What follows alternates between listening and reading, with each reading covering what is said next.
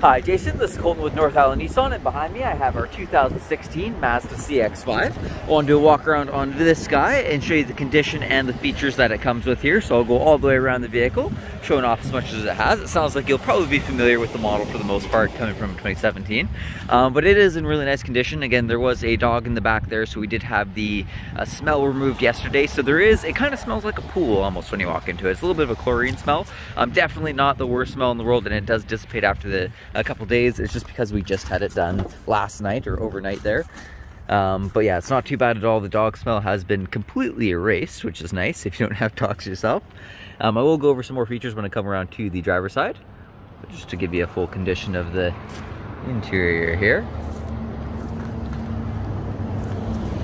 Lots of back seat space in the CX-5s as well. They do use a little bit of a theater style seating system, so they're raised up above the front seats, which does help with legroom back here.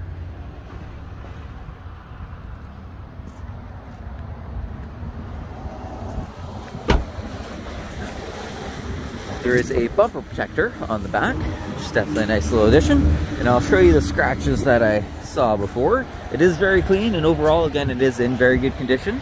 But just on the sides here, you can see there's a couple really light scratches in there, and then a couple not as bad on the other side.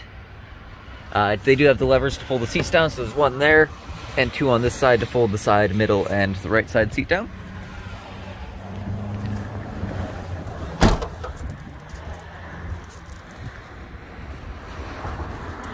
Now, coming into the driver's side, in the GS trim level, you do get a power driver seat. There are power locks, windows, and mirrors on the door. Then I'll hop in real quick and start her up. And so it does have 99,224 kilometers on it. You do have the cruise control on the steering wheel, as well as volume and Bluetooth controls.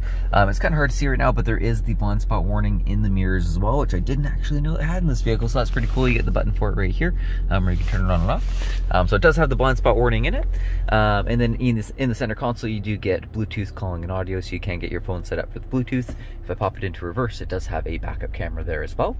And then below that, we do have our heated seats down here. So you got high, medium, and low for all the heated seats. Temperature controls, pretty straightforward. Temperature on the left, fan strength in the middle, all different modes on the right. A couple USB ports down below that. And then in the center console here, we do have a couple driving modes. You can activate the sport mode there. And then on the gear shifter, it's kind of hard to see with the reflection, but you get park, reverse, neutral, drive. And then you can shift it into the manual mode to manually shift through the gears too. And then we've got our dial here, which does control the screen up front. Again, I'm sure you're probably familiar with most of this. I think it's a similar layout in the 2017s, but you do get the volume control there too. Electric parking brake. And then in the GS trim level, switch to a wide angle view here, you do get the sunroof up top as well.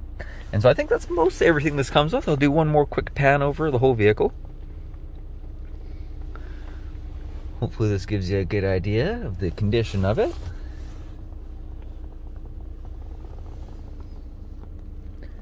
And there we are.